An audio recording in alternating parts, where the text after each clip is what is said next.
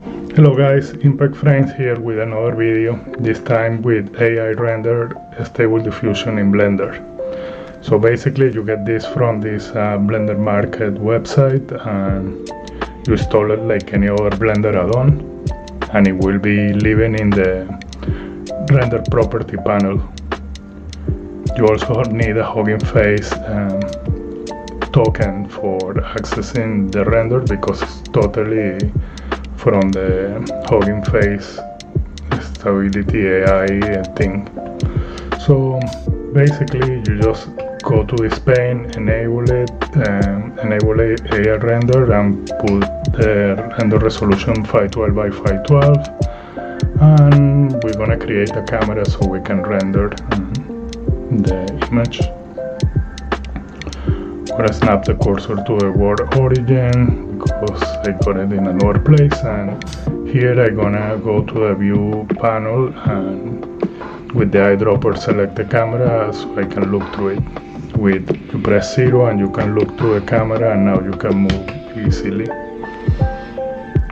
So basically it works like you input the prompt inside this box, and I'm gonna write a woman walking in the city by Simon Stalenhag,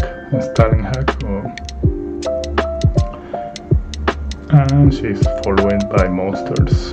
If you put this to 0, like the image similarity property to 0, you can have nothing in the scene and press F12 to render, and it will render.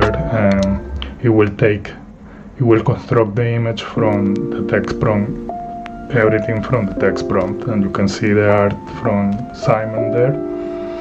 And I'm gonna use the Sketchpad add-on to bring some assets into the scene, and I'm gonna bring a woman, and I also gonna bring a city.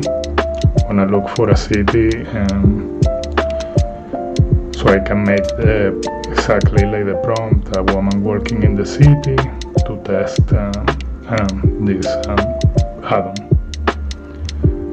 So now I'm trying to construct a bit of a composition here and this add-on has like these different style presets that you can select, and also you can easily test them by going into new image from last render.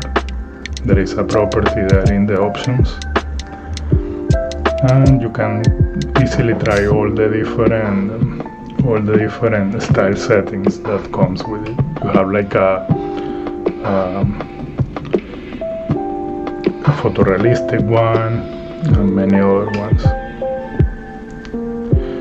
I use the Polyheaven plugin to bring an HDRI into the scene, and I'm rotating the HDRI and doing some more composition, and so things are reading better.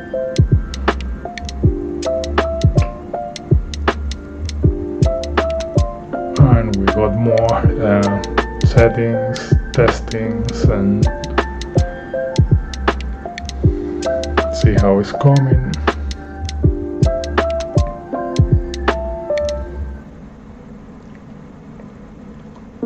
For now it's not looking very much like my scene because I have the prompt strength too high, and you need, so basically the woman is walking in the city but it's not anything like the scene yet. So by increasing the image similarity and downgrading the prompt strength, you can have something that is a lot closer to the scene that you constructed.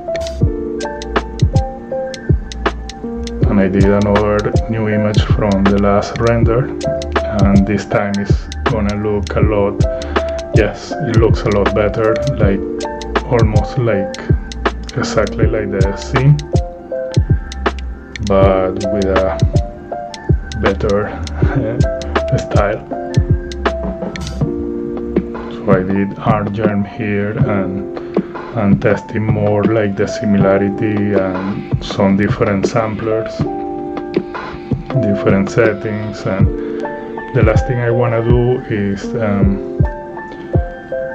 is deviating a little bit because the lesser image. Yeah, and now I want to test if it can capture the whole pose, because this is like the most important part, and it was successful. You can see even the leg is in front, exactly like in our scene. And finally, I'm gonna bring the image that I like from the render into the web UI to fix the face and increase the resolution. And basically it's a really nice workflow, and I hope you enjoy it. And if you like this video, please subscribe, and thank you very much for watching.